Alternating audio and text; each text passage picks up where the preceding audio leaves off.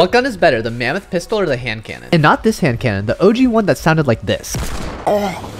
So the gold Mammoth pistol does 99 to the body and 183 to the head. Now the OG gold hand cannon did 78 to the body and 156 to the head. So the Mammoth pistol wins here, however the hand cannon does have a faster fire rate. But in the end, the Mammoth ends up having a better DPS. In terms of drop off, it's pretty minuscule. The Mammoth headshot still does 172 from 100 meters and 166 from 200 meters. And if you're a real OG, you'll remember first shot accuracy wasn't in the game and also there was no drop off damage. Against builds, the Mammoth does 138 damage and the OG did 75. But in Chapter 1 Season 7, they buffed it to 150 damage, which was enough to one-shot fully built wood walls. But overall, the Mammoth pistol is pretty much just a better hand cannon, but what do you guys think?